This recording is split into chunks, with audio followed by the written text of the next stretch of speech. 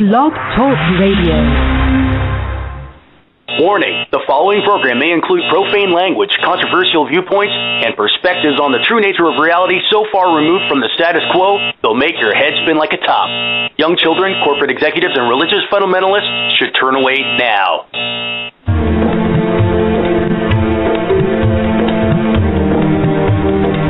Konnichiwa, planet Earth. Welcome to Extraordinary Year. My name is Tim Bravo, and I thank you for joining us tonight, T-minus 144 days until December 21st, 2012. Our guest tonight died of brain cancer in 1982. No, we're not doing another interview from the grave like we did with Michael Talbot, but we will be speaking with someone whose experience afforded him a perspective from which to explain the holographic nature of the universe.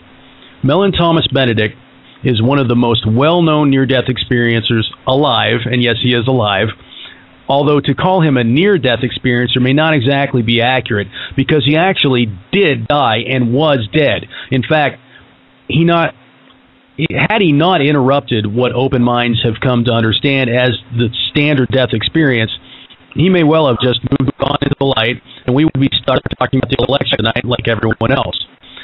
He did do something that interrupted the process. Because of that, he's here with us tonight to regale us with this most intricate exploration of the dying process and the true nature of humanity's existence, the true nature of our planet, the true nature of all of creation.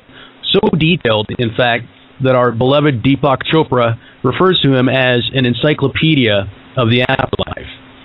Now, I've asked him onto the program tonight because in Mellen, we are blessed to have a brother who's seen not just the far reaches of the cosmos, but our own future. And he says that future is good. Over the course of this extraordinary year, 2012, I, my frequent co-host Canada and Matt, our guests, and you, the listeners, have examined so many aspects, so many timelines, so many conspiracies, indications, positive and negative. Tonight, I want to explore Mellen's experiences with you in order to reignite our collective hope for tomorrow. Now, I dare guess that at the end of this show, we'll all be feeling a bit more positivity, a bit more hope. Mellen Thomas Benedict, thank you for joining us and helping to enlighten us at a time when many of us just might need it. Well, thanks, Tim. It's a pleasure to be on your show, and I'm here to tell people there's a completely different story going on in the world than they think is going on. Now, you have a very intricate, multi-textured, detailed experience, you know, in this death experience of yours. For the purpose of tonight, can you give us just sort of the bare bones overview of the experience from beginning to end, real quickly? Yeah, I'll try to put it in a nutshell, so to speak. Basically, I'm someone who was not even an atheist. I had no spirituality whatsoever. I think atheists at least show some interest. They'll argue with you about the subject of God and eternity and all that sort of thing, which I thought was most of my life was a pointless exercise, like talking about politics. But for me, I'm someone that just turned around one day and my whole life flipped upside down. I had been experiencing blackouts and episodes like that. Went through a series of doctors and was diagnosed with a terminal disease that was inoperable and curable at the time, and totally unprepared for it. I don't know if you can be prepared for a doctor telling you that you're terminal. In fact, after the testing and the doctor came in to talk to me, when he said the word terminal, it just didn't even register with me. I said, well, what are you saying? What do you mean? And so I was caught completely off guard, completely clueless. Before my experience, I was not into metaphysics as people are today, anything like that. I wasn't interested. I also had never heard of hospice till I ended up in one. So talking about being completely clueless, there you go. I'm also someone who, although I didn't have a spiritual background, per se, that I believed in. Of course, I'd been raised for a number of years in Catholic boarding school. That may have something to do with my not believing in deities at the time. But for me, I was very much into ecology and science and everything. And going even back to the 60s, 1960s, that is, in the past century, the experts of the time were telling us that no matter what mankind did, it was too late. We couldn't turn around our devastation to planet Earth, that we were going to overpopulate planet Earth, that we were going to blow the Earth up. I mean, all those things, that people worry about. Well, I believed it. And I believed all the experts. And, as history has shown us, both from prophecy and scientific experts, that they're quite often wrong. I mean, even Einstein was wrong about the expanding universe. He was completely wrong about that.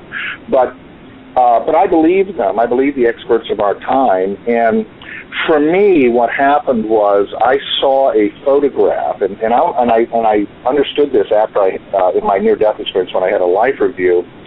I saw a photograph that gave me the seeds of my disease, and that was a photograph collage that a well-meaning group had put together of the city of Los Angeles from the air, an aerial photograph of the city of Los Angeles, and right next to it, it was comparing it to a micro photograph of a cancer cell, and they looked very similar, almost exact. And in that moment, in my heart of hearts, and I didn't realize it at the time, it took many years later for me to actually understand it, at that moment, I had the thought in my heart of hearts that nature had gone wrong and created a malignant cancer on planet Earth called humanity. And being a human and believing in my heart of hearts that humans were cancers on planet Earth, that the Earth had a cancer called humanity, guess what I developed? Years later, I developed brain cancer. And so completely clueless. I was a self-employed artist at the time, no health insurance. It's still an issue today, isn't it? Yeah. I pretty much fell through the cracks of after getting diagnosed, and I was told it was inoperable and incurable, given 6 to 8 months to live at the time. And I'm one of those people that literally fell through the cracks, and there are many of them that actually get these kind of diagnoses of serious medical conditions or terminal illnesses that walk away, and you never hear from them again. You don't know if they lived or died. You don't know. Well, I'm one of those. I'm one of the lost ones who fell through the crack to come back and tell you that I survived a terminal illness, and I survived death itself.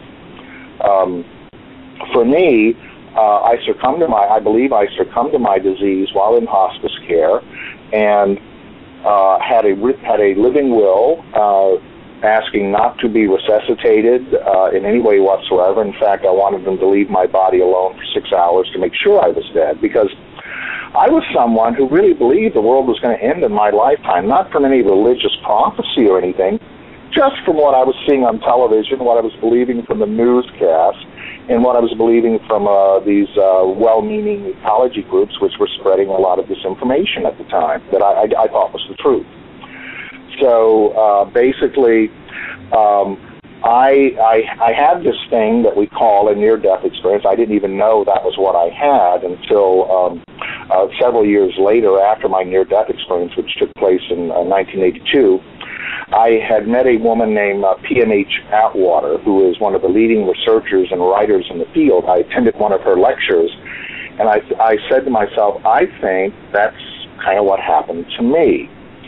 And so I got to know her after that lecture. I've been her friend ever since to this day, and she's the one that kind of discovered me in the backwaters of the South where I lived. And she started introducing me to other people like Dr. Ken Ring and other researchers as an interesting case, because she had interviewed thousands of cases. Dr. Ken Ring had interviewed at least 10,000 cases near death by that time. And they thought there was something interesting about my case that I didn't know, because I had nothing to compare it with. I knew no other near-deathers. I really didn't even identify with the word. And in my case, they were surprised to find out that when I went to what people call the light, and there is a light, and the light is the source of us all. It's the source where we all come from, we all go to, where we're all regenerated from. There is a source. And when I found myself in front of that source, I was completely surprised. And like, I guess any good atheist, I wasn't even an atheist, so I guess any good non-believer, being very surprised, just said, "Are you God?" I thought I was standing before my traditional conceptions of what I'd learned in Catholic boarding school. And I realized almost immediately that I was having an interactive experience. And this is what the researchers kind of thought was interesting about my case, is that I asked the light if we could talk. I had a lot of questions. And I'm the first near-deather they know of that did this.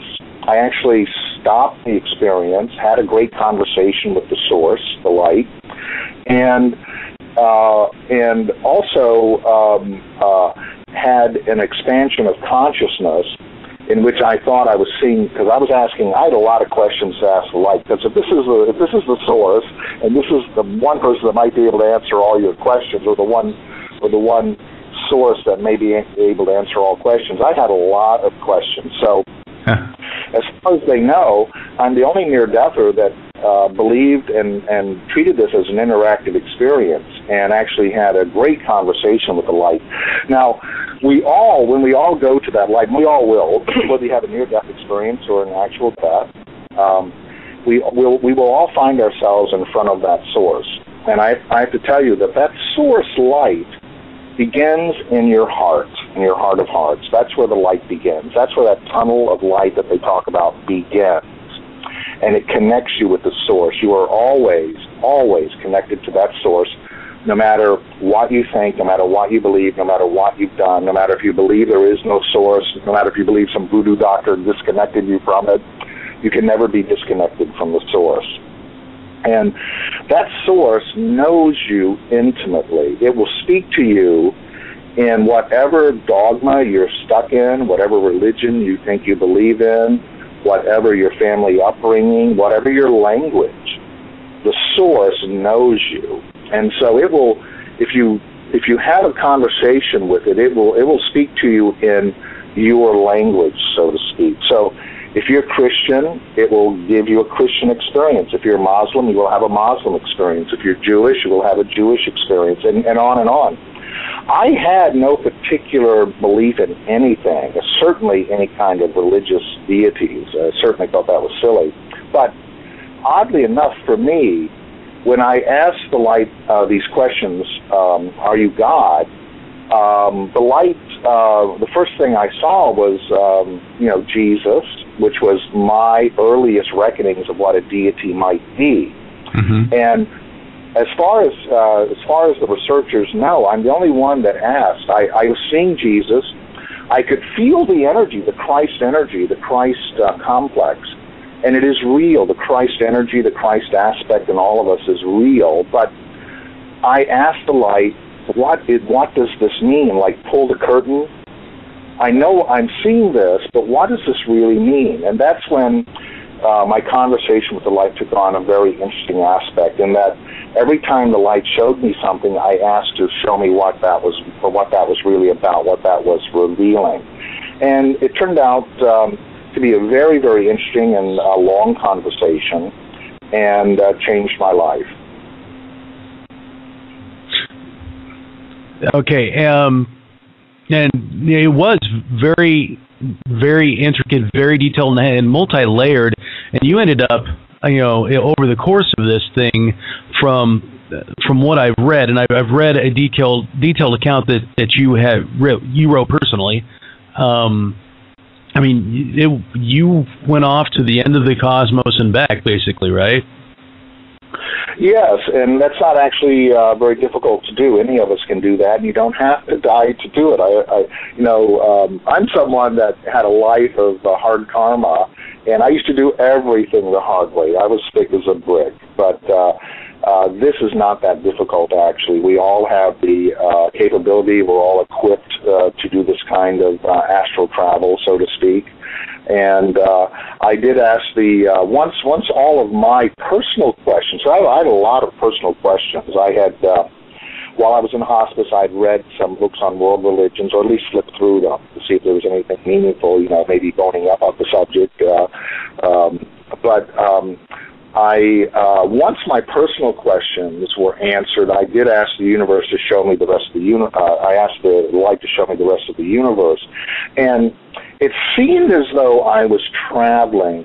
But I can tell you now, what happens is you don't have to travel anywhere. Your consciousness expands, and so you can be right at your home on your couch in your pajamas and explore the universe if you have the aptitude to. That would be something that I think a lot of listeners would like to do. So I remember from what I've read of the account that towards the end you asked to be able to remember this, and were given an affirmation, a yes, and didn't immediately remember everything because you were kind of in shock when you came back. But within days, you basically had the whole account. How much of the experience do you reckon you have remembered, and have you lost any, do you think? No, I've never lost 1 second of it. I asked for that blessing and I received it. Now that blessing can also have a little bit of a curse to it too, never being able to forget anything. So you have to deal with that part also. So, stopping this process mid-dying, would you recommend people follow your example and stop and ask the light questions? Absolutely. I think I know it's a completely interactive experience.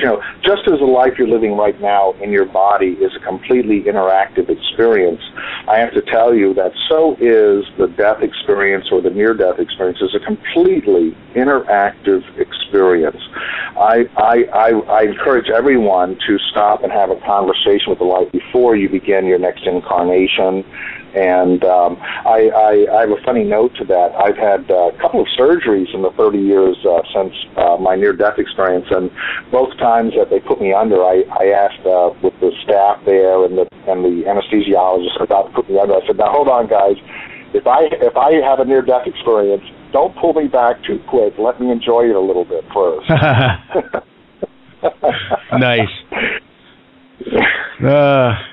So it sounds like, before your death experience, you had a view of humanity and maybe even the earth as doomed, a view many folks today might resonate with, but you brought back a different view from your experience, and that carries through to today.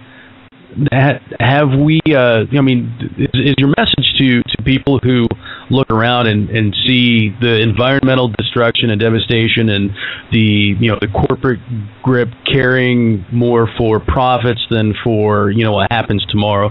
Do you see us as already having been saved based on what you saw? We're already saved.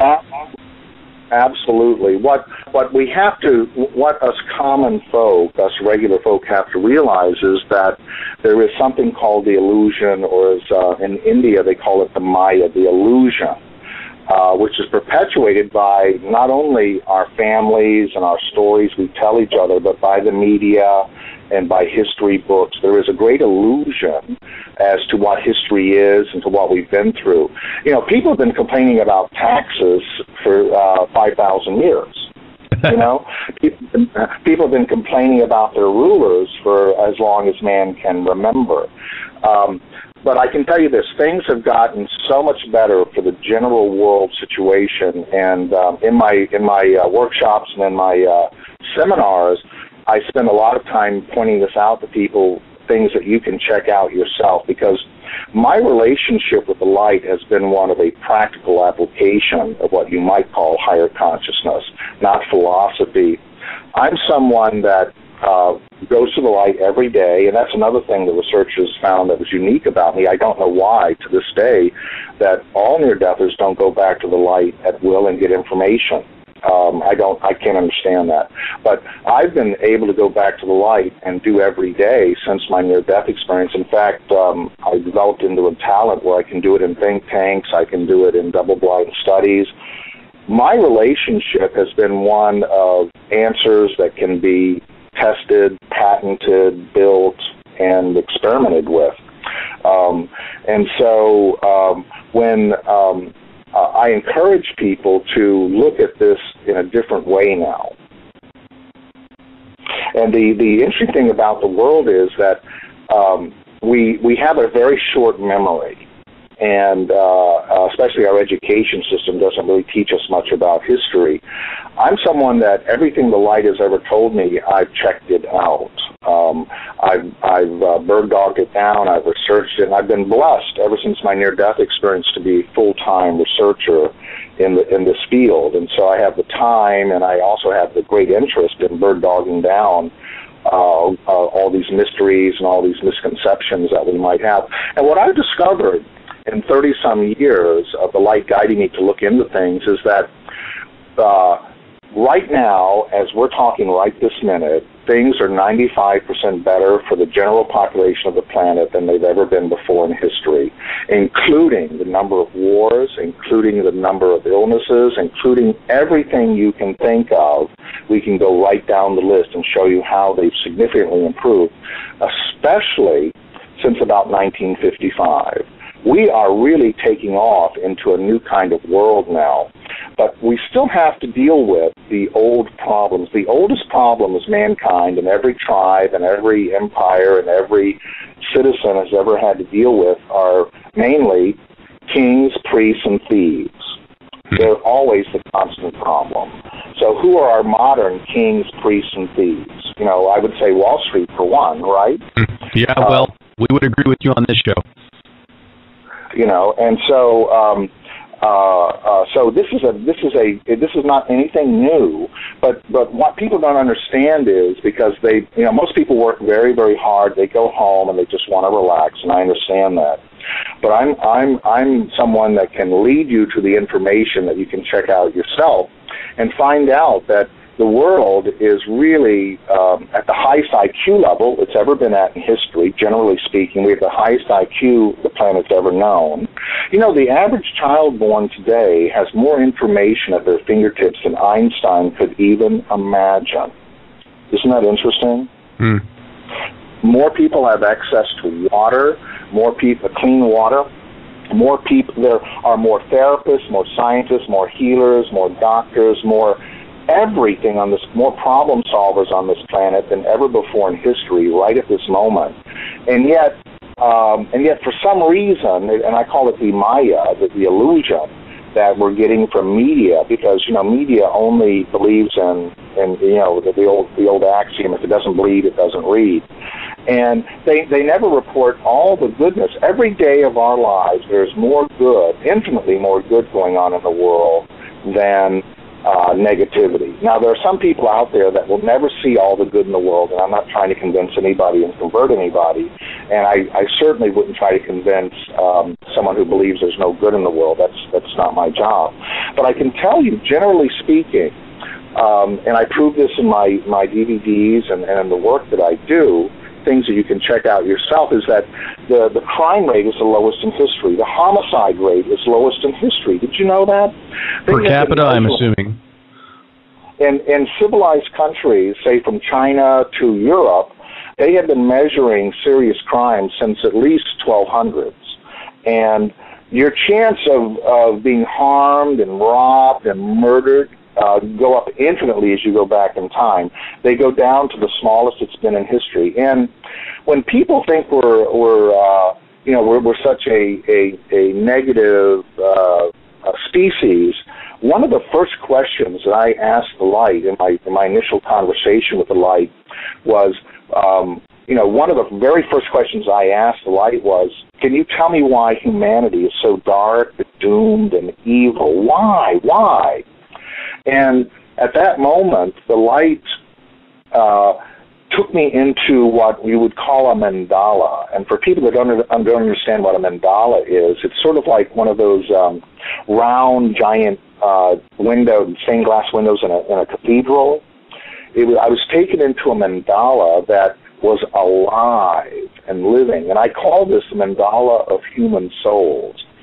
And I was put into the center of this mandala, this matrix of human souls, and it seemed as if I could look into every human soul, including my own, and I could see no darkness at our core essence. I could see no evil. There's not one human that's ever lived or living today that in their core of core, their essence is not pure. And that is the saving grace of this planet. And when I saw that, because I'm someone who died believing humanity were a malignant cancer on planet Earth, I had the worst thoughts of humanity. And when I saw this and the light showed me into what a soul looks like, that's what transformed me. I believe that's the moment I got healed. And as I was actually understanding this, and it still gets me to this day, as I was getting it, the light said to me, "Oh, beautiful human." And I know that we are loved. We are loved by this planet. We are loved by the source. We are loved and we are graceful beings in our essence. And our essence will win out over all. And our essence has been winning out over all through all of history. No matter what king, priests, and thieves have thrown at us, we, the common people, have transcended that. And we will continue to transcend this for a beautiful future that's just around the corner. Well, and you know, I want to ask you a lot of questions from the detailed accounts that I've read, but in the accounts that I've read, I know that you've gotten a view of times just ahead, and I know you've gotten a view of our future up to 400 years from now, and I didn't find anything along those lines. And so let me ask you now, because that's kind of one of the main things I wanted to bring out tonight, is from your experience, what do we have laying just ahead of us? Can you give us a description? Can you bring us some hope? Yes, and it's like you can't see the forest for the trees. Although the companies that run supercomputers and, you know, the people on top are not stupid people. Some of them may not have ethics, but they're not stupid people. Many of them are actually very good people running some of the top corporations in the world. And I know that may shock some people to even hear that, but it's true. The world is filled with mostly good people. What is about to happen is something that's never happened before on planet Earth and never could have happened before in any other time in history before now.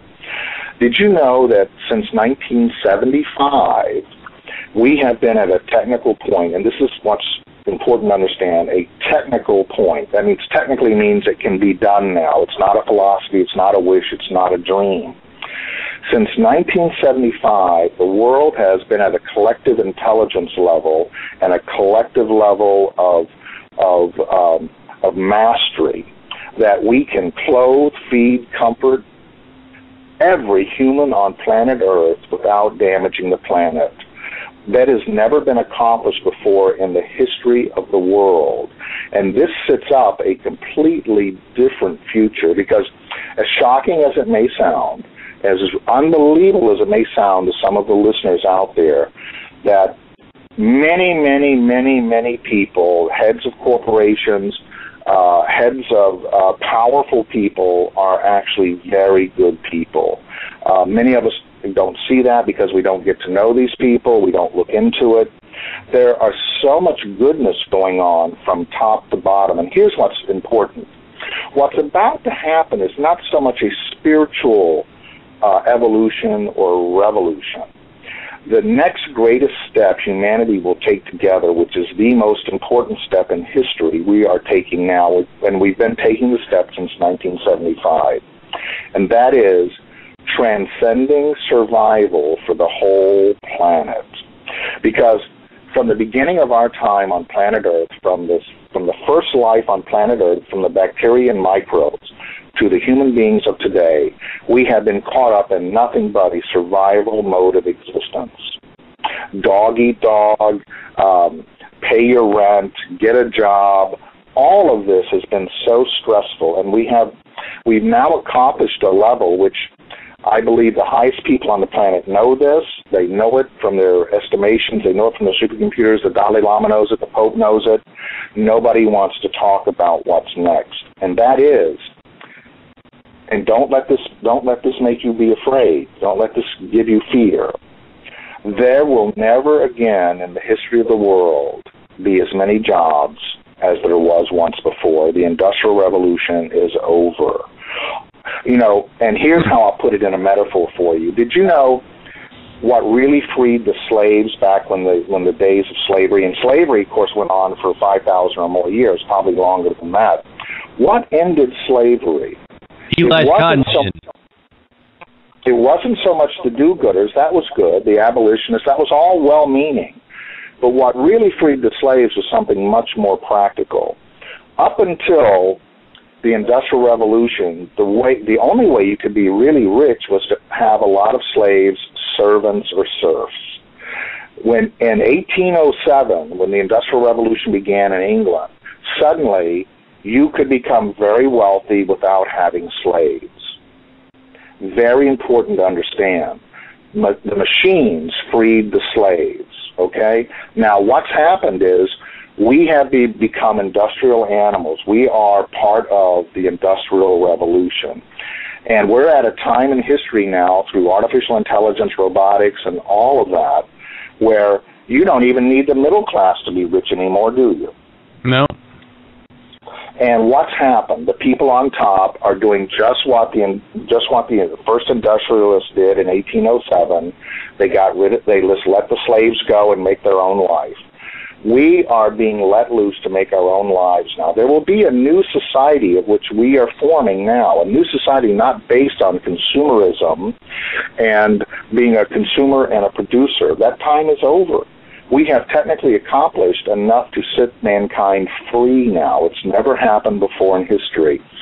The step that will enable that, we're technically there, we can do it. The future is not about jobs. It's about a completely different kind of society. And our children are moving into that society. You know, most of our children now are not, a lot of parents, I hear a lot of parents say, my children don't seem to be interested in working. Well, there's a good reason.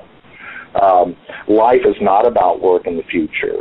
Your children are prototype human beings of a new non-industrial society that will be forming within the next couple of incarnations that we have. What's happening is that we are forming a new world now.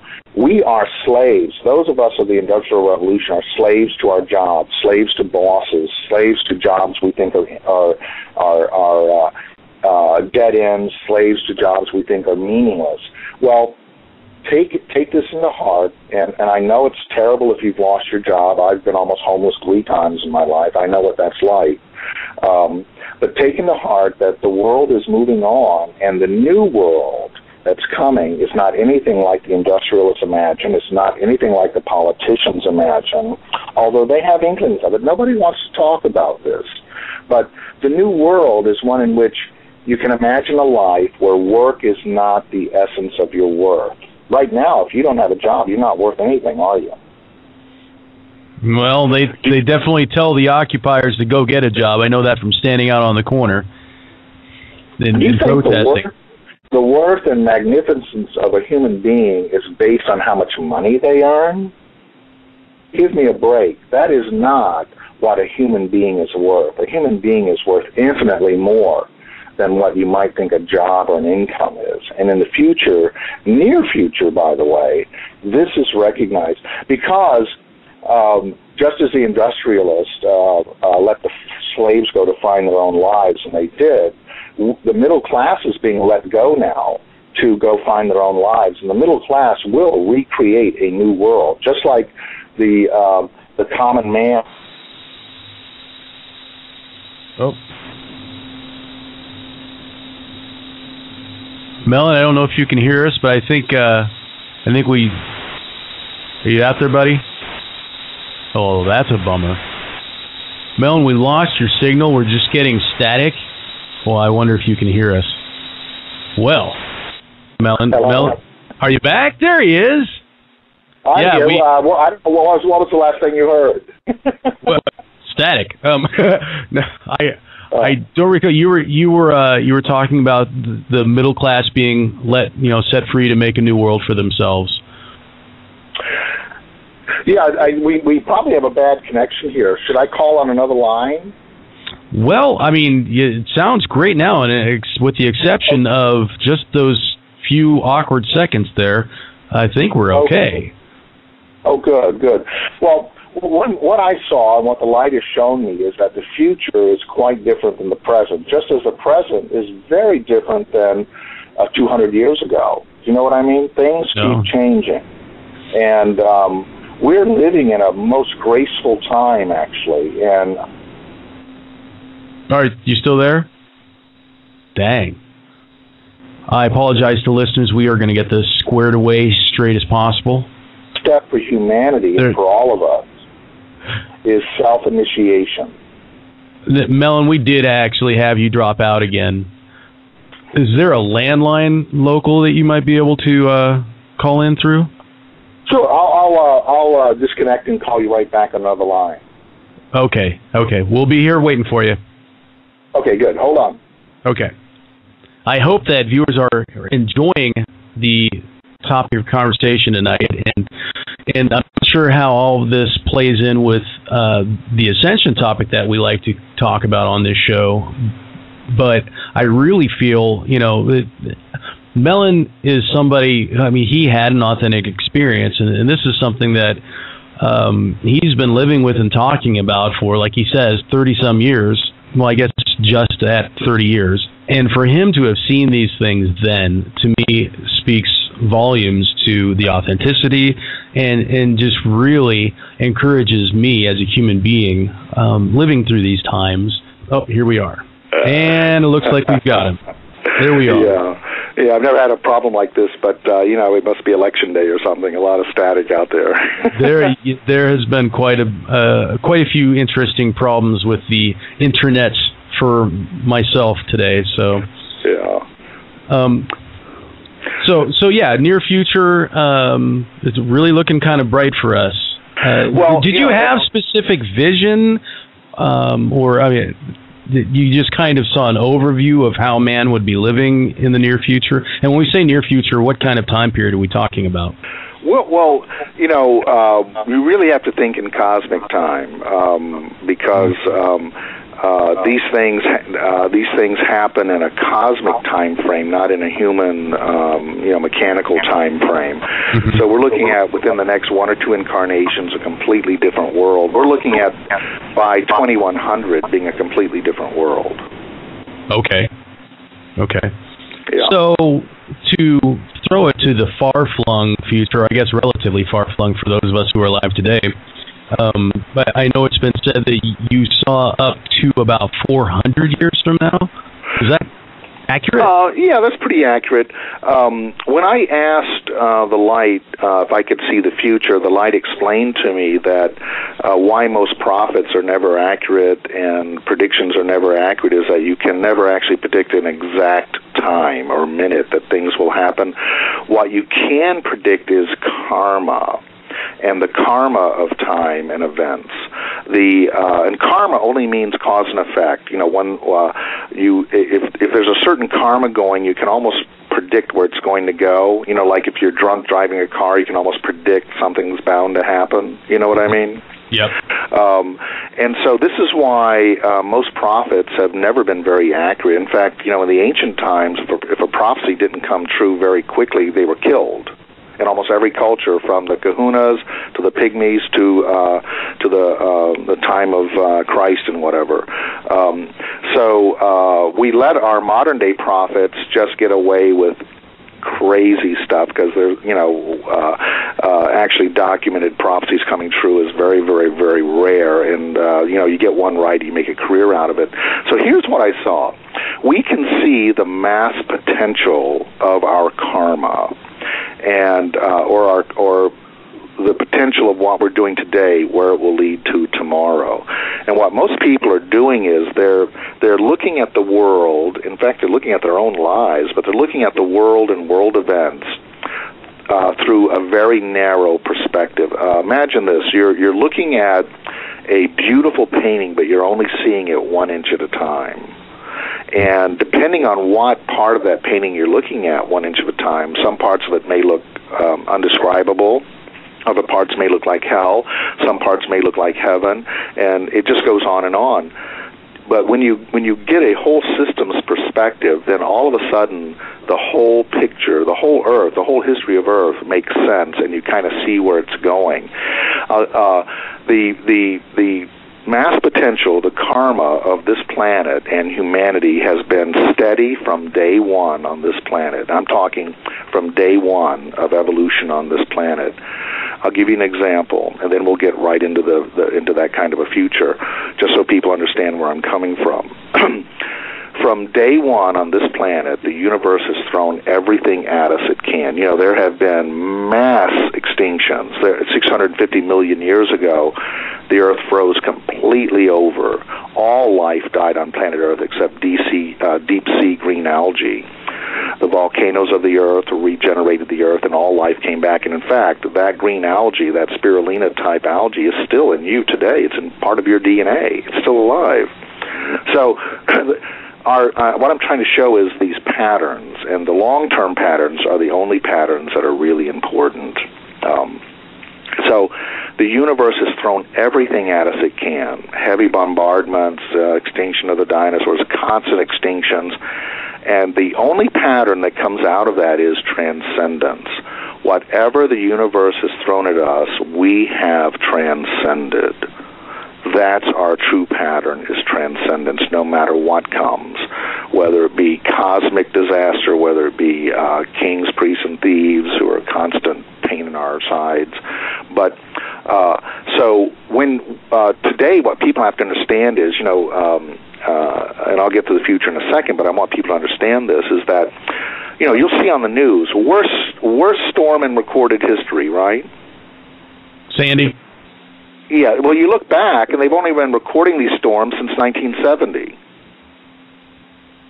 You see what I'm saying? Yeah. That's nothing. That's nothing in cosmic time. So everybody thinks the sky is falling.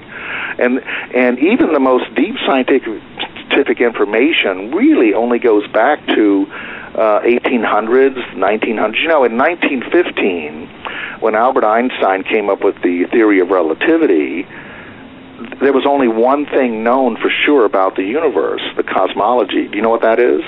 No. The sky is dark at night.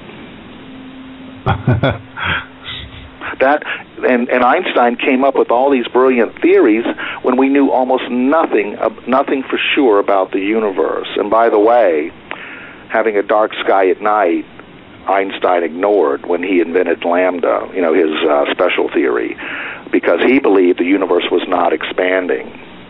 But it was proved by Hubble it is expanding. If a universe is not expanding, then where does all the light in the universe go from all the stars? It stays here. The night sky would be as bright as daytime. Einstein ignored this. Great guy, came up with a lot of great stuff. But you can see how we have grown and grown and grown. And so since the 1990s, we know more about our bodies, our self, our oceans, our universe, and all of history put together. It's an amazing golden period of consciousness. So what I saw is coming is this potential, this mass potential, this mass pattern that we have of transcendence. And what I have to tell people is, and I'm a good steward, I'm a recycler, I'm an ecologist, I've been into that since the 60s. But what I have to tell people is, no matter what we do, the planet will die someday. No planet lives forever, no star lives forever. Our manifest destiny, our destiny is a starseed destiny. We will start colonizing other planets in the next 400 years or so. And this pulls the Earth together in an incredible way, in so many ways. We're spotting new planets every day like Earth. We're looking for planets like Earth, because what point is it to look for life that we can't even recognize? We're first looking for life like us that we can recognize. And we're discovering planets similar to ours in the Goldilocks range of temperatures and distance from the star and whatever. We are already well on the way to the stars. And so we are going to see technologies like replication technologies on Star Trek. They're already begun. Do you know they're already starting to do that stuff now in laboratories?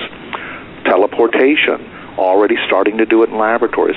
Everything that we manifest in our imagination, we can manifest in reality. And there's a good side and a dark side to that. The good side of it is that the future is without lack. In other words, no one has to work in the future. There's no need for there's no shortage of anything that we need in the future.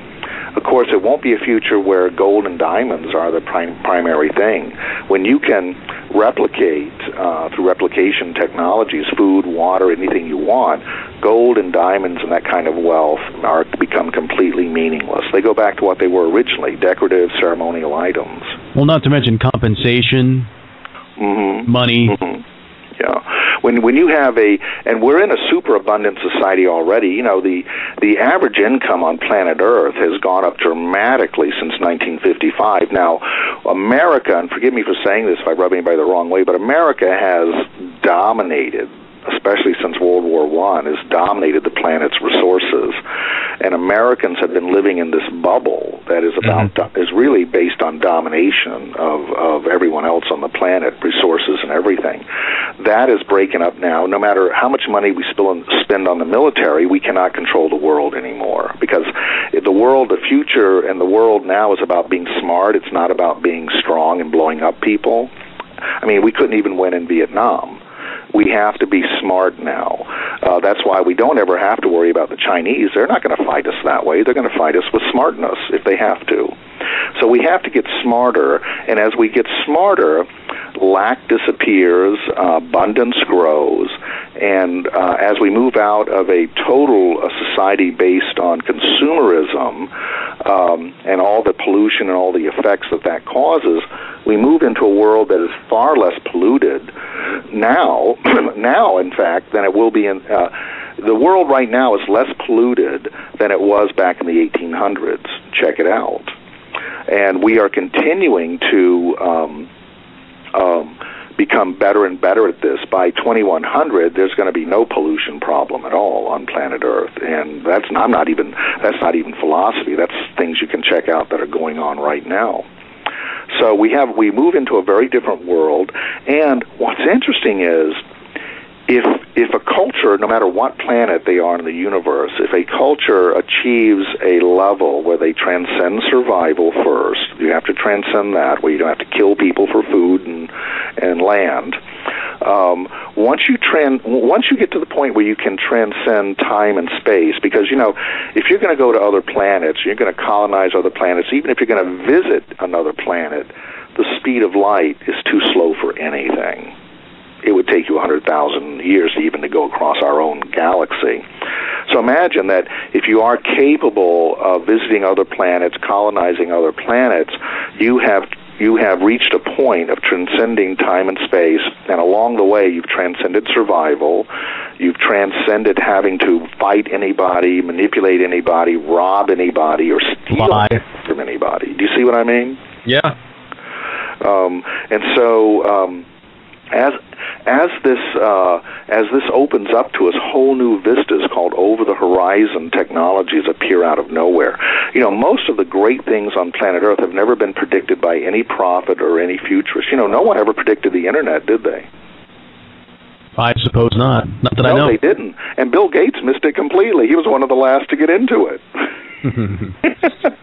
So you look at some of the greatest things that have happened on the planet. It's called over the horizon, just around the corner. There are things, and this is also the pattern you can count on with planet Earth and humanity, is that we have faced many great trials in our evolution, and every time we get into these situations, something appears out of nowhere to solve the problem. People didn't know how to cure illnesses. People didn't know so many things that suddenly appeared out of nowhere, from medicine to technologies to new ways of farming. You know, the old way of farming, which is plowing up the ground and wasting tons of water, is over. We're going into ultra forms of hydroponics now. And the future, imagine, and check this out, go on the internet and look up sky farms. I'm a member of the sky farm community. You know, since the 80s, we completely overbuilt the new buildings in our cities. How many buildings you see that are empty now? Everywhere you go? It depends on where you are. Well, Gary, Indiana's probably got more than a few places. Well, I live near San Jose, California, and there are so many empty skyscrapers, it's amazing. Imagine hydroponics and farming going up, not spreading out across fields.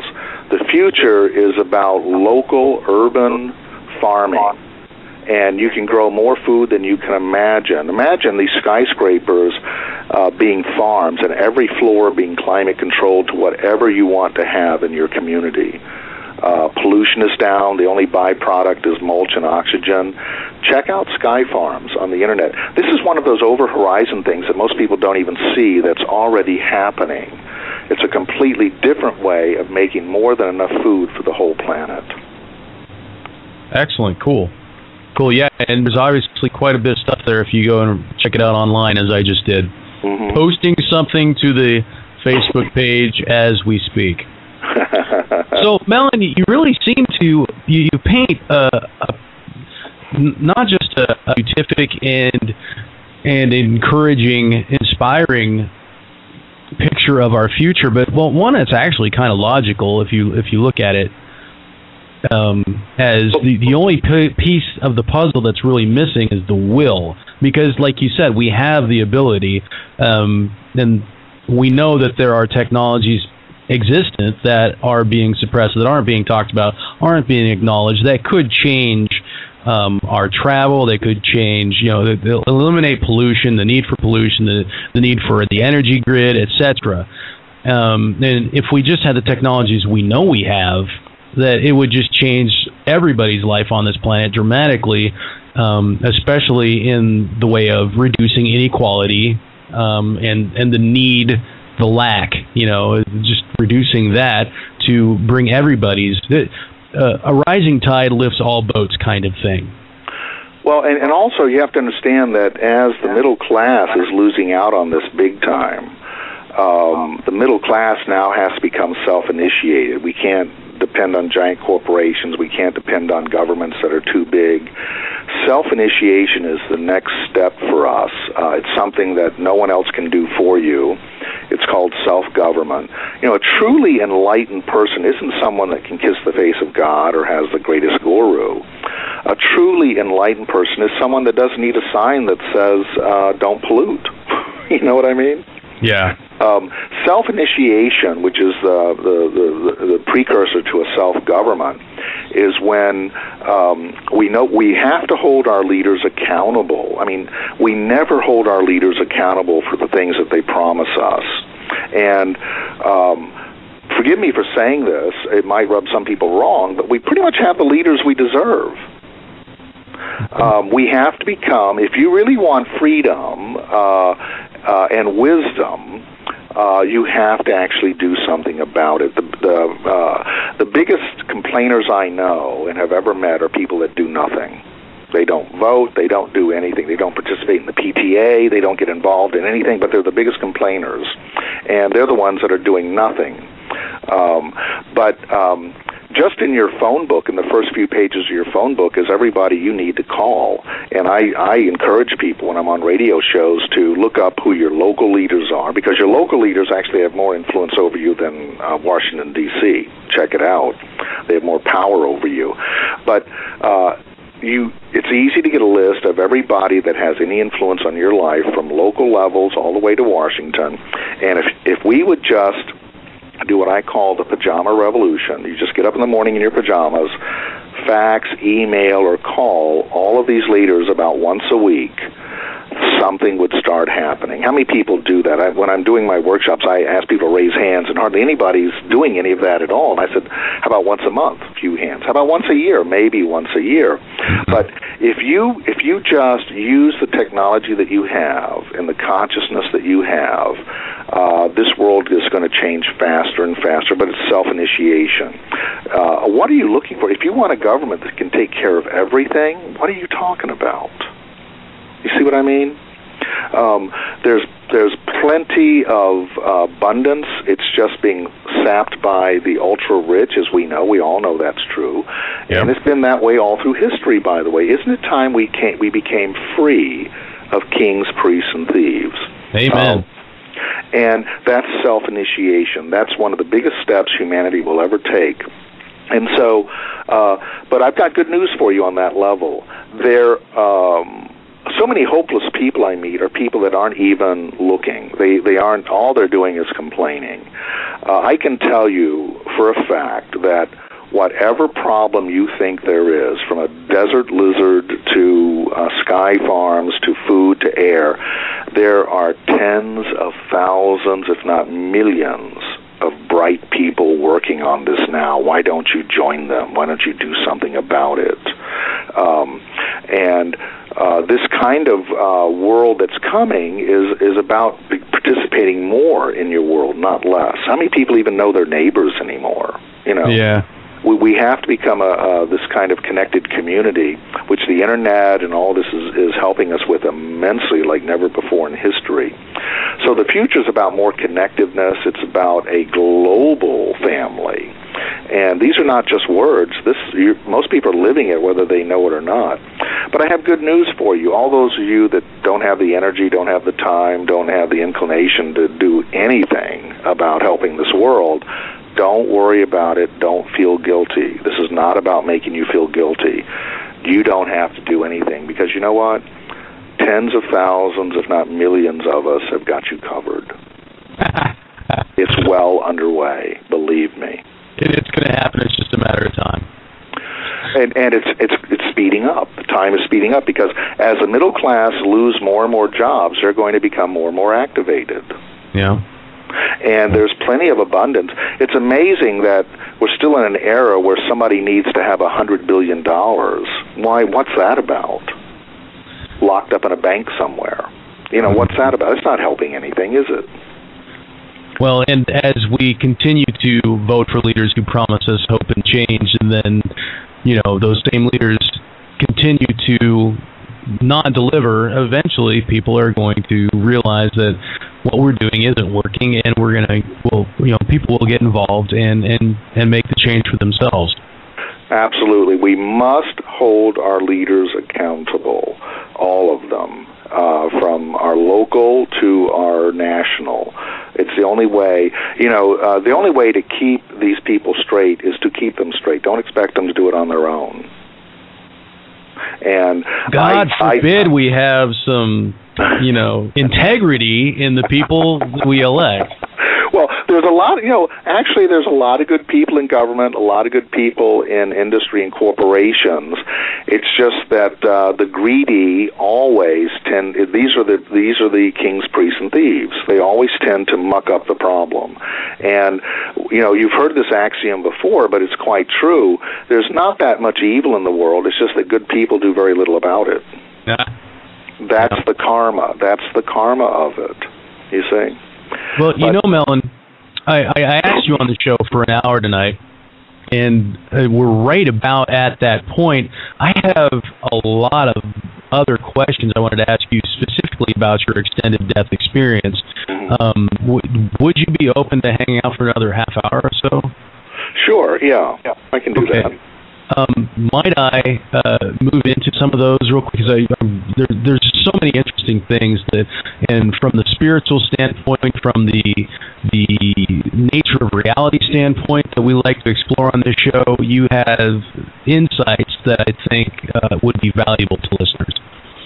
Sure.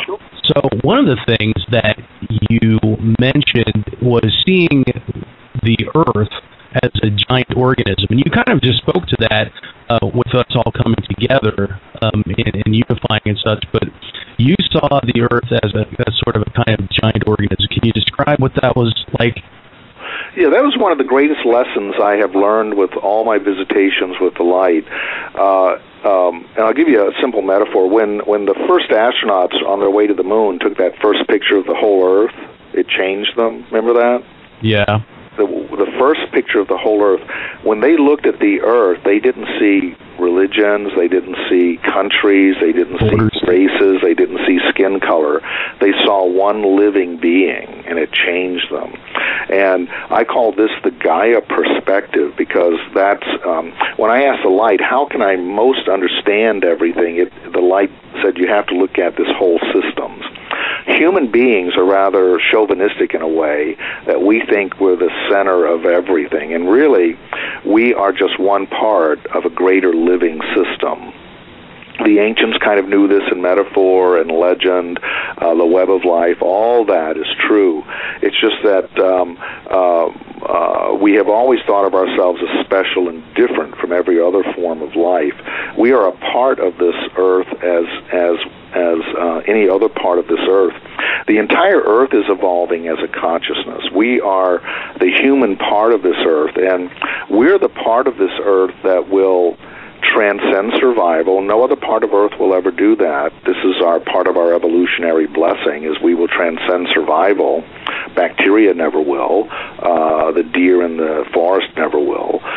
We will transcend this and make the world a garden, and call it heaven on earth or whatever you choose to use. But looking at the whole earth and the whole living system, then you have to understand one other thing. There's only one of us here. There's only one life here. We're all a part of this life. And so to let any other human starve or suffer is like letting a part of you suffer. It's like letting your foot rot off once you understand this. And so there's plenty of abundance here. There's plenty of room for everybody in every life form. I said, the light told me this, and I started saying this back in '82, right after my near-death experiences, that human beings would never overpopulate the earth. It would be impossible for us to overpopulate the earth, and that is turning out to be the case. We're hitting zero population growth all over planet Earth right now. And by 2100, we will be at a much lower population than we are now, without UFOs, without comets hitting the planet, without conspiracies, without any of that. It's just nature balancing itself.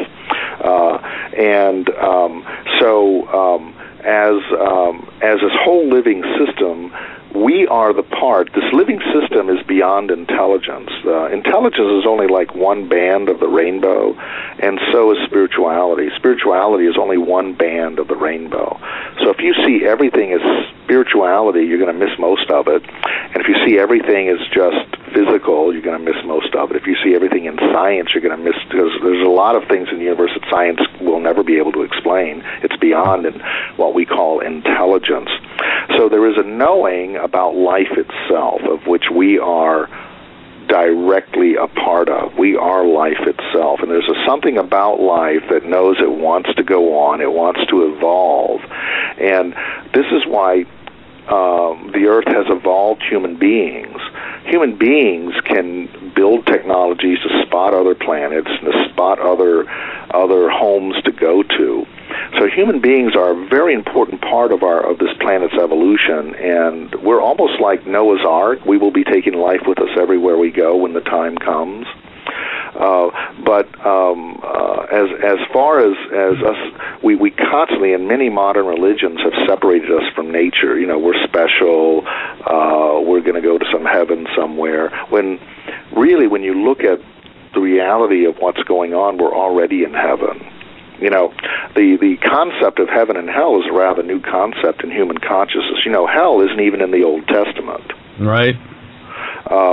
So this life we're living is our heaven or our hell. This planet is our heaven or our hell. What do you want it to be? It can be anything we want it to be. If humans destroyed ourselves, we wouldn't destroy the planet, because the planet has regenerated from everything the universe can throw at it. If we destroyed ourselves, the planet would go on. The planet would come up with something new, very similar to us in the end, probably. But we are blessed, and this is why when you really get the sacredness of life, you want to cherish it, you want to preserve it, and you want it to thrive.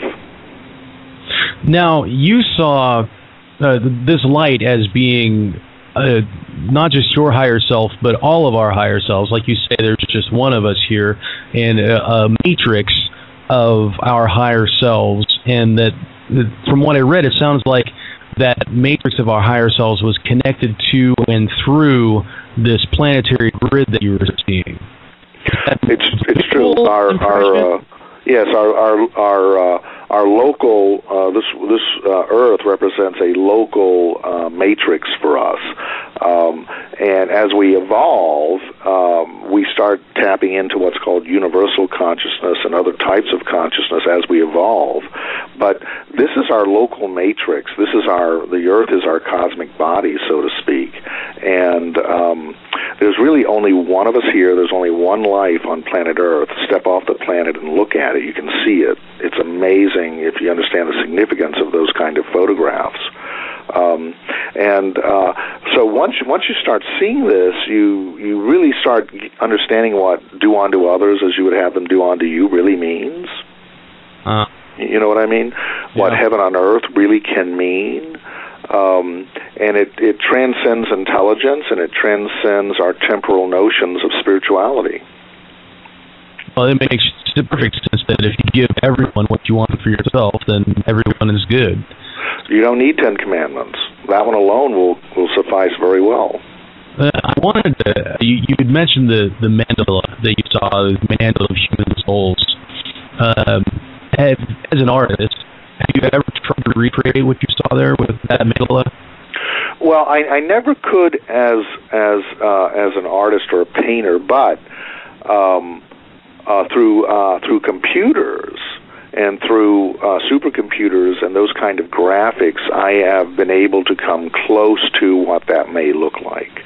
Is there where the people can access that and see what you've done with that? I have some of that in my. I'm just releasing now a DVD seminar called "The Spirit of Gaia," which is the greatest lessons I've learned in a video, which they can get on my website. And I have some of those images in that to show people. Excellent. I talk about it. Excellent. Actually, I have posted on our Facebook page a link to the product section of the website with your CD DVD set, and people should go check that out. I was speaking with you earlier this afternoon. It is a wonderful opportunity for people to get out to one of Mellen's seminars. Whether it's airfare or whatever. The price point is just incredible for the information that you're going to be getting. So definitely go check that out. And we've made it easy for our Facebook friends to just go to the Facebook page and there's a link there. Or go to mellen-thomas.com, right? Yes. Mm-hmm. And that way you can read more about my story if you want to, or other things that I've been involved in. I was given the gift of invention because from my first experience, conversation with the light, I understood that reincarnation is more real than people imagine. There's a physics to it. There's a quantum physics to it, and that I would be returning. And so I asked the light if there was anything I could bring back that was tangible. And it evolved into me being given the gift of invention. And I've been a full-time inventor since my near-death experience, and I've invented everything from shoes to toys to mainly a lot of medical devices and regeneration devices involving things like phototherapy.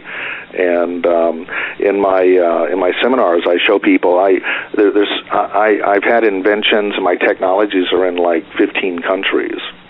And one of my biggest interests, which the light has helped me with, is I've always had an interest since I was a child. Maybe it's because of being in Catholic boarding school and being told I'm going to go to hell for eternity every day.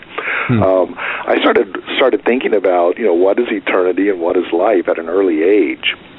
And one of the earliest questions I ever had was, why do we grow old and die?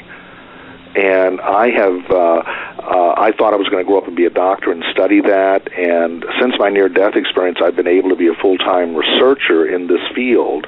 And the light has given me many inventions and technologies that have been very effective on everything from wound healing to anti-aging to oncological support, post-surgical applications, and dentistry, in fact. Dentistry, eh? Now, dentistry is very important because your teeth, in animals and humans, dental has been the number one health problem of animals and humans from the beginning of time. Your teeth will be your biggest health problem of your life if you don't take care of it, and they will shorten your life and make your life miserable. So I mean, aside from being able to eat, there's also a lot of like heart damage that's related to oral health damage, right? Absolutely. And the other thing about longevity, which is really my specialty, quality of life and longevity, is that as we age, we hit a certain age, say in our 50s, where our body, no matter how many vitamins you're taking, our body starts to demineralize. And so your body tends to break down in a logical way. Your body has got great millions of years of evolutionary wisdom in it. Your body will start leaching minerals from your jawbone first, then your spine or your legs. And so this is why at about 50 on, people start experiencing periodontal disease. You know, the teeth get loose, the gums get infected, and that is some of the most health-offending bacterias that you can ever have in your body, and you swallow them constantly if you don't take care of your teeth. And so in my first work in longevity studies, I got very interested in dentistry and applications and working with some very famous dentists to come up with dental technologies that would help people regenerate bone in their mouth and address periodontal disease. Oh, that's interesting. What's your latest invention? The string of inventions have been, I'm a very eclectic inventor. I've been given the gift of invention. I invent every day. I have notebooks and drawers full of inventions, and I realize that maybe only a fraction of my inventions will get out in my lifetime. But you know what? I love the flow. I love the activity of inventing. And so as an inventor, you have to be very practical because each invention is going to take a couple of years of your life, if you're lucky, maybe longer.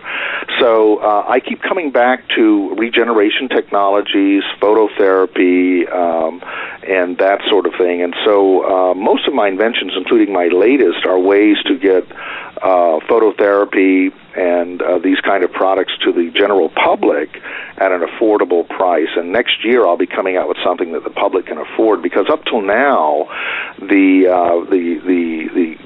use of this light to regenerate, and we're talking not New Age stuff, this is medical stuff, the cost of these technologies have been anywhere from $20,000 to $100,000 from corporations that have built these things. Mm-hmm. And my goal next year is to come out with a system you can have at home that you can afford for maybe $500-600 that will do everything the $100,000 equipment did. Because once you understand the regenerative power of certain wavelengths of light, and this is not New Age at all, this is tissue optics and quantum physics, then the best use of this light technology is to use it every day, because basically speaking, we're in the field of quantum biology now, and that's looking at your biology, looking at your atoms as your biology. Mm-hmm. And at the nuclear level, you live on light. All the food, everything you take in, the body is always trying to extract at the end of the cycle ATP or electrons.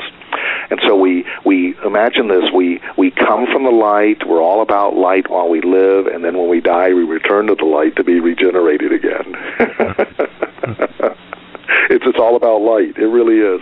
And human beings, to a quantum biologist, is a wet cell battery. And we tend to lose our charge as we get older, and that increases entropy, or what you might call aging.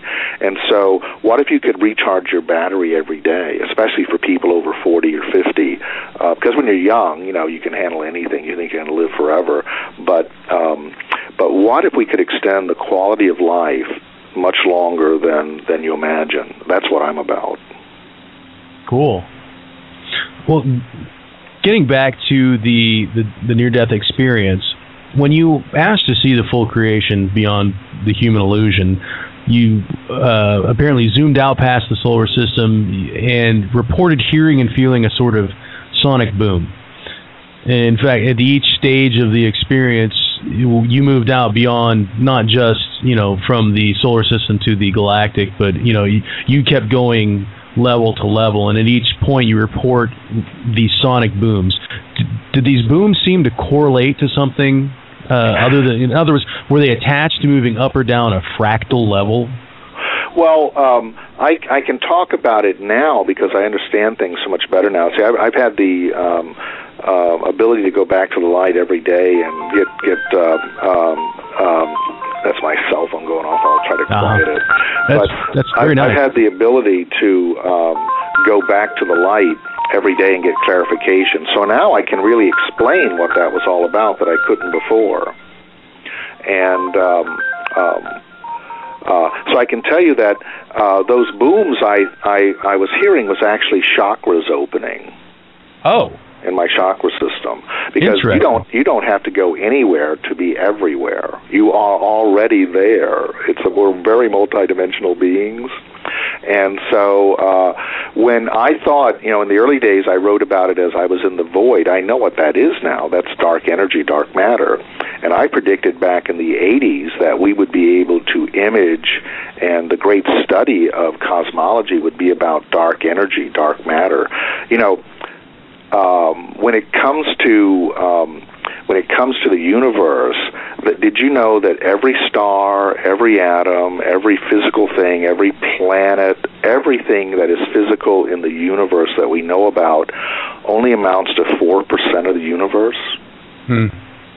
There's a lot of supposedly empty space out there, yeah.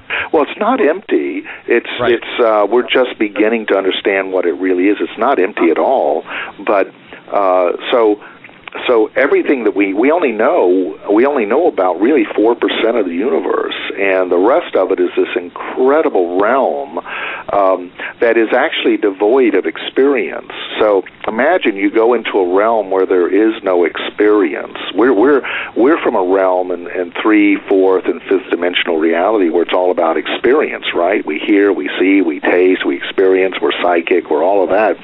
What if you were in a realm, and yogis have been there, and yogis try to explain it, there is a realm that's beyond experience. There's no experience. So try to put words to that. Yeah. Yeah. Now, Mellen, Karen in our chat room is very curious about this light technology that you're talking about. Mm-hmm. And she was wanting to know if there's a way that she could follow the progress somewhere. Yeah, just get on my mailing list on my website, and I will be giving out more and more information about that as I move into next year. I have for probably 20 years been involved with large corporations and corporate settings, for funding and backing, and they're only interested in this very high-end stuff. And but I continue to evolve and get more information from the light, where I've been able to, in my next issue that I'll be coming out next year, my next issue of technology will be so simple, so affordable, and yet as effective as anything you'd pay $100,000 for. So just get on my mailing list on my website, and I'm going to start. I will start producing. I'll start showing pictures of these things. I'll start giving out a lot of information about it. Excellent. Good to know. Mm-hmm.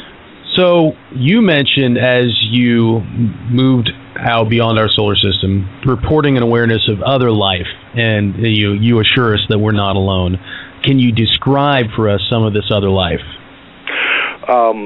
I did ask that question. My original experience is there other life? Are we alone? And I was able to experience in my expansion of consciousness. It's not like I was sent anywhere. I want people to understand that you're already there. You can be you are already everywhere if you're in the hologram. Uh-huh. But I can tell you that the universe is full of life. But most of the life in the universe is microbial. By far, just as most of life on planet Earth by far is 90% microbial. And did you know that of the trillions of cells in a human body, over 90% of that is microbial? Did you know that? Fascinating. Most of the life in the universe is microbial, but if you're talking about life that we can communicate with, resonate with, exchange information with, get to know, so to speak, for us, I mean, there are cultures that are a million years ahead of us, a million years behind us. there are cultures where we're like dolphins to them, and we can't even really, most of us anyway on the planet, can't even talk to dolphins, can we? Some of us wish we could. I know, but finding life that's somewhere in the range that we're in at our stage of evolution is pretty rare, and I'm talking cosmic terms, of course. Probably life that we could communicate with, it's on the same kind of evolution that we are. Probably there may be, it's a small number, but it's maybe 10 billion planets out there. Well, that's a tiny number. In the universe, that's a very small number. Yeah. But, I really don't believe, and I know so many of the UFO experts and everything, and some of them are good friends, but I really believe, I really don't, I'm really suspicious of the true believers, and I'm really suspicious of the disbelievers. I think the truth is always in the middle somewhere. And I really believe, you've heard, there's some of the excuses why the extraterrestrials can't help us or are trying to help us but are hiding behind stuff. And it's all that kind of just falls apart for me. I really believe that humanity is so resilient that, and I would really, and forgive me for saying this if it rubs people some wrong way, but in all my looking into all of this, I really haven't, and I've seen some wild things on this planet. I believe our government can do anything that a UFO can do. I mean, let's face it, if you've seen a picture of it, it's obsolete. You know what I mean? Yeah. So yeah. I know we have crafts that can do what people think are UFOs. I know that. So that's not really alien to me. I really haven't seen what I would consider really alien thoughts. And that's the interesting thing. A lot of these thoughts that come through the channelers, to me, are not alien at all. They're, I mean, come on. But I believe that humanity is so resilient that if extraterrestrials landed tomorrow and made themselves known, which I think they would, that we would assimilate them so well, we would have them in TV commercials in 2 weeks. That's how we would absorb them. And so I'm actually looking for more evidence on a practical level. I can go to the light and get inventions. Why can't people actually go to an extraterrestrial and get an invention? I haven't seen one yet that I think is an extraterrestrial invention. So I'm a more practical kind of guy, and I don't mean to rub anybody the wrong way who like to live in all that conspiracy and other paranoia kind of things. But I really believe I'd like to see more evidence of something really practical, and I don't believe aliens are cooperating with the government. There's no need for that. If you can transcend time and space, do you know what I mean? I hear you. And again, I really don't want to rub anybody the wrong way, but I have some dear friends that are masters of the extraterrestrial genre. And recently, when I was in Chicago, I had a dear friend who's one of the big guys in all this kind of try to go over with me again that there's all these markers around planet Earth for the UFOs, right, to recognize and landing spots and this, that, and the other, and the Serpent Mounds in Ohio and the pyramids and all that. And I just had one question for him, and it kind of caught him off guard. I said, you mean they can transcend time and space and they don't have GPS? Why would they need that stuff? Yeah, I feel you there. Yeah. But I'm not putting anybody down. It's I'm just saying I look for a little more. Just some logic. And I just look for a little more. I believe I was shown that we will have open contact with extraterrestrials in our genre, the ones that we can communicate with, because they're looking for us too. And we are sort of finding each other out there. I believe I was shown that within 400 years we will have emissaries with other planets. And of course, when you exchange cultures and technologies, we suddenly are way beyond having to have wars or need or greed or any of that stuff. It's like it's like if somebody showed up with Christopher Columbus and gave him a computer. You know what I mean? Yeah. What would he do with it? It's incredible how fast, once you start exchanging emissaries and cultures, how fast you just take quantum leaps in where you were. And I think humans are prepared for that. I think we could do that any day of the week and give us a chance, you know. Cool. Well, Mellen, we have just about 5 minutes left here. Karen has called in. She's got a question for you. Karen, quick question for Mellen Thomas Benedict. Hi there. Oh, hi. Yes, I wish I would have known you were going to be on the show. I would have been here for the whole thing, because I've followed you in the past. And one of the things, when I was looking at some of your work and some of the things that you were writing, I was also looking at Nassim Haramein at the same time. And one of the things that you got, which was a tetrahedron, I don't know the whole geometrical name for that, but was the exact same thing that he came up with. And I was curious. I did actually email you and didn't hear back. I'm sure it was one of the thousands you got, you know. But I was just curious if you ever had noticed the likeness of that to his work. Well, I'm aware of his work. In fact, he lived in the same town I did back in '97. But the difference is that when you're talking about this 0 point and this quantum flux and all of that, I believe free energy is within a couple of years now. You'll be able to buy it for about $5,000. I know companies that are coming out with it. I know no conspiracy can hold back the Chinese or anybody else. I predicted back in the 80s that free energy as we know it, of course, you know, there is no such thing as free energy, but there's almost free energy. I predicted that what we call free energy would be invented in America, but the Chinese would end up selling it to us because you can't hold them back. But here's what's interesting about all the 0 point and all that super sophisticated stuff is that I don't need to run a solar system or a galaxy. I just need to light the lights in my house. Yeah. And that kind of almost free energy is right around the corner. In fact, Google's investing in it. So many companies are about to bring that out. It'll be like a little, about the size of an air conditioner. So the good news is that this is all just around the corner, 3 to 5 years. Some people can buy this stuff now. But I'm looking for the kind of free energy that's going to make electric cars operate and light my house. I don't need to actually run a solar system. Well, so there's Karen, a bit of a difference there. That answer your question, Karen? Well, actually, it was more of the theoretical part of the tetrahedron that, he talked about originally in his first video. I think he's moved beyond that and is into some other kinds of things. But I appreciate knowing that, and I wish it was more sooner than 3 to 5 years. Yeah, it's right around the corner, and I love all that exotic stuff, but again, I keep coming back to what's practical for now. And and that's going to make such a huge difference for everyone on Earth. Well, the future is electric. The future is all electric, and one of the things that we can do in the West is when we have this stuff is give it to the poor people in the Amazon jungles and the forests who are cutting down the forest just to live and burn it into charcoal to make money. We can afford to give these people these free energy devices and hot plates, and we can. One thing we need to do in the West is to do whatever it takes to stop the rainforests from being depleted by poor people who need to live.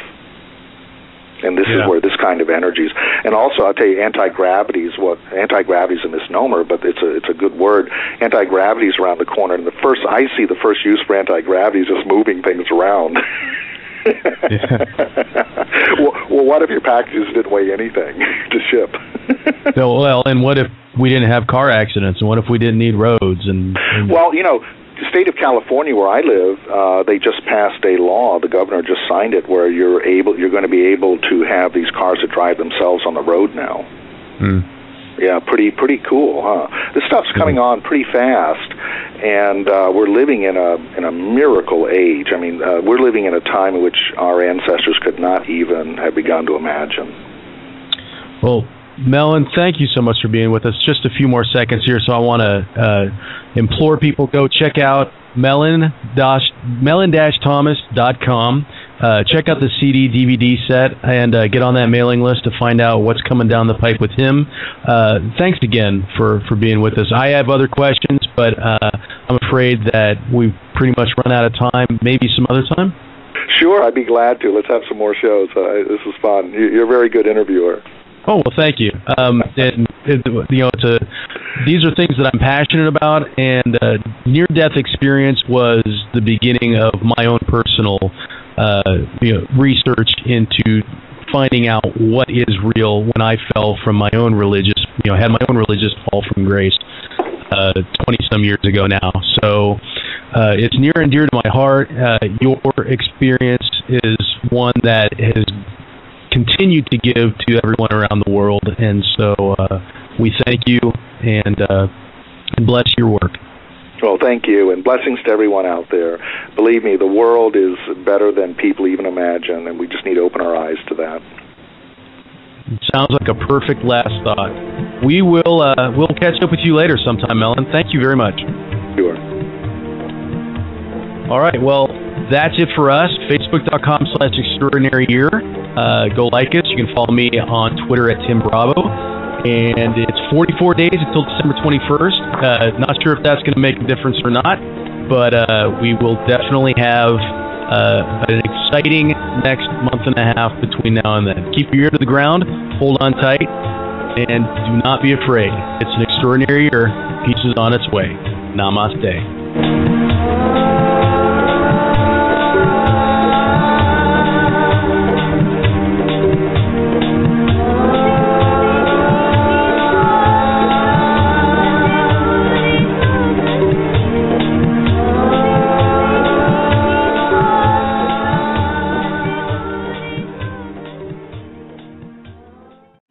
Blog Talk Radio. Warning, the following program may include profane language, controversial viewpoints, and perspectives on the true nature of reality so far removed from the status quo, they'll make your head spin like a top. Young children, corporate executives, and religious fundamentalists should turn away now.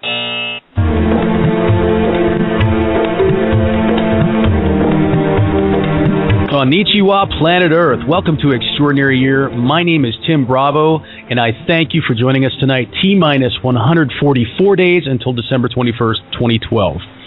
Our guest tonight died of brain cancer in 1982.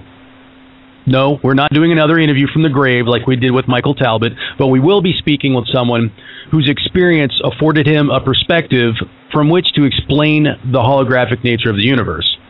Mellen Thomas Benedict is one of the most well-known near-death experiencers alive, and yes, he is alive, although to call him a near-death experiencer may not exactly be accurate, because he actually did die and was dead. In fact, had he not interrupted what open minds have come to understand as the standard death experience, he may well have just moved on into the light, and we would be stuck talking about the election tonight like everyone else. He did do something that interrupted the process. Because of that, he's here with us tonight to regale us with this most intricate exploration of the dying process and the true nature of humanity's existence, the true nature of our planet, the true nature of all of creation. So detailed, in fact, that our beloved Deepak Chopra refers to him as an encyclopedia of the afterlife. Now, I've asked him onto the program tonight because in Mellen, we are blessed to have a brother who's seen not just the far reaches of the cosmos, but our own future. And he says that future is good. Over the course of this extraordinary year, 2012, I, my frequent co-host Canada and Matt, our guests, and you, the listeners, have examined so many aspects, so many timelines, so many conspiracies, indications, positive and negative. Tonight, I want to explore Mellen's experiences with you in order to reignite our collective hope for tomorrow. Now, I dare guess that at the end of this show, we'll all be feeling a bit more positivity, a bit more hope. Mellen Thomas Benedict, thank you for joining us and helping to enlighten us at a time when many of us just might need it. Well, thanks, Tim. It's a pleasure to be on your show, and I'm here to tell people that may be able to answer all questions. I had a lot of questions, so as far as they know, I'm the only near-deather that believed and treated this as an interactive experience and actually had a great conversation with the light. Now, when we all go to that light, and we all will, whether you have a near-death experience or an actual death, we will all find ourselves in front of that source. And I have to tell you that source light begins in your heart of hearts. That's where the light begins. That's where that tunnel of light that they talk about begins. And it connects you with the source. You are always, always connected to that source, no matter what you think, no matter what you believe, no matter what you've done, no matter if you believe there is no source, no matter if you believe some voodoo doctor disconnected you from it, you can never be disconnected from the source. And that source knows you intimately. It will speak to you in whatever dogma you're stuck in, whatever religion you think you believe in, whatever your family upbringing, whatever your language. The source knows you. And so it will, if you have a conversation with it, it will speak to you in your language, so to speak. So if you're Christian, it will give you a Christian experience. If you're Muslim, you will have a Muslim experience. If you're Jewish, you will have a Jewish experience, and on and on. I had no particular belief in anything, certainly any kind of religious deities. I certainly thought that was silly. But oddly enough, for me, when I asked the light these questions, are you God? The light, the first thing I saw was, Jesus, which was my earliest reckonings of what a deity might be. Mm-hmm. And as far as the researchers know, I'm the only one that asked. I was seeing Jesus. I could feel the energy, the Christ complex. And it is real. The Christ energy, the Christ aspect in all of us is real. But I asked the light, what does this mean? Like, pull the curtain? I know I'm seeing this, but what does this really mean? And that's when my conversation with the light took on a very interesting aspect, in that every time the light showed me something, I asked to show me what that was really about, what that was revealing. And it turned out to be a very, very interesting and long conversation, and changed my life. Shown us, both from prophecy and scientific experts, that they're quite often wrong. I mean, even Einstein was wrong about the expanding universe. He was completely wrong about that. But I believe them. I believe the experts of our time. And for me, what happened was I saw a photograph, and I understood this after in my near-death experience when I had a life review. I saw a photograph that gave me the seeds of my disease, and that was a photograph collage that a well-meaning group had put together of the city of Los Angeles from the air, an aerial photograph of the city of Los Angeles, and right next to it, it was comparing it to a micro photograph of a cancer cell, and they looked very similar, almost exact.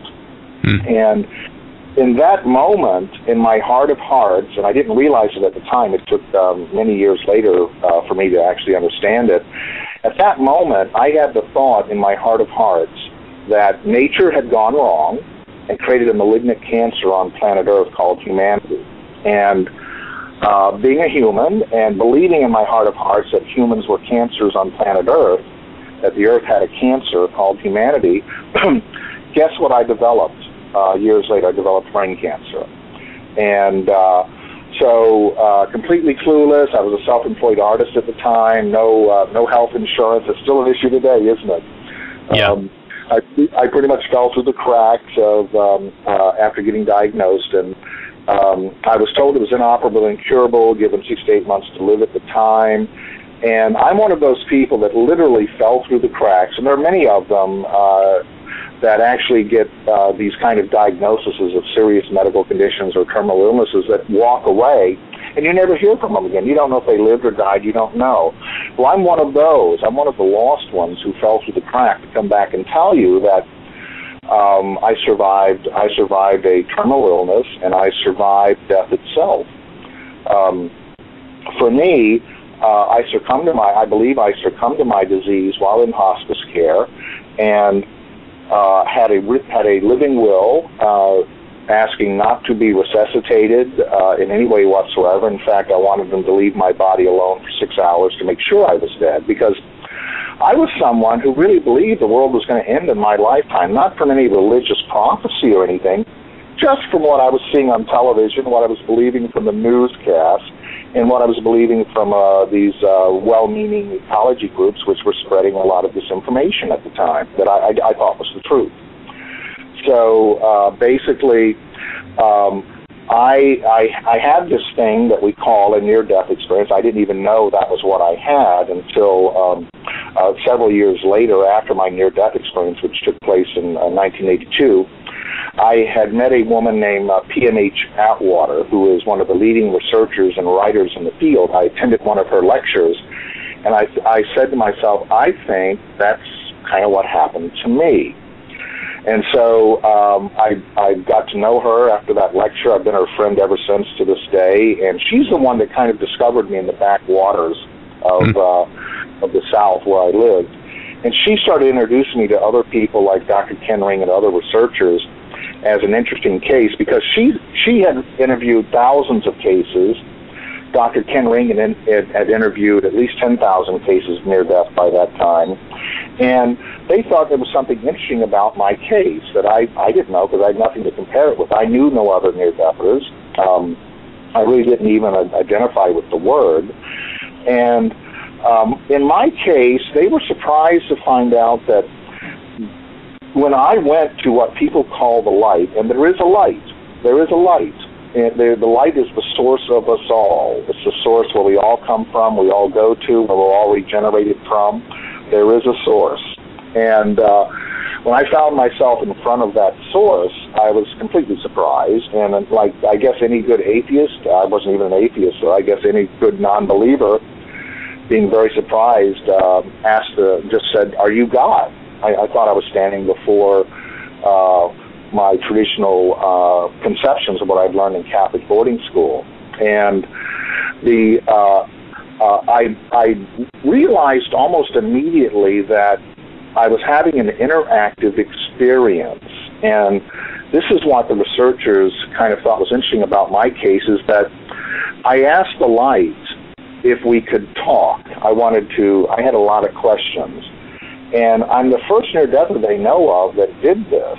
I actually stopped the experience, had a great conversation with the source, the light, and also had an expansion of consciousness in which I thought I was seeing, because I had a lot of questions to ask the light, because if this is the source, and this is the one person that might be able to answer all your questions, or the one source, completely different story going on in the world than they think is going on. Now, you have a very intricate, multi-textured, detailed experience, in this death experience of yours. For the purpose of tonight, can you give us just sort of the bare bones overview of the experience from beginning to end real quickly? Yeah, I'll try to put it in a nutshell, so to speak. Basically, I'm someone who was not even an atheist. I had no spirituality whatsoever. I think atheists at least show some interest. They'll argue with you about the subject of God and eternity and all that sort of thing, which I thought was most of my life was a pointless exercise, like talking about politics. Yeah. But for me, I'm someone that just turned around one day and my whole life flipped upside down. I had been experiencing blackouts and episodes like that. I went to a series of doctors and was diagnosed with a terminal disease that was inoperable and curable at the time, and totally unprepared for it. I don't know if you can be prepared for a doctor telling you that you're terminal. In fact, after the testing and the doctor came in to talk to me, when he said the word terminal, just didn't even register with me. I said, "Well, what are you saying? What do you mean?" And so I was caught completely off guard, completely clueless. Before my experience, I was not into metaphysics as people are today, anything like that. I wasn't interested. I also had never heard of hospice till I ended up in one. So talking about being completely clueless, there you go. I'm also someone who, although I didn't have a spiritual background, per se that I believed in. Of course, I'd been raised for a number of years in Catholic boarding school. That may have something to do with my not believing in deities at the time. But for me, I was very much into ecology and science and everything. And going even back to the 60s, 1960s that is, in the past century, the experts of the time were telling us that no matter what mankind did, it was too late. We couldn't turn around our devastation to planet Earth, that we were going to overpopulate planet Earth, that we were going to blow the Earth up. I mean, all those things, that people worry about. Well, I believed it. And I believed all the experts. And, as history has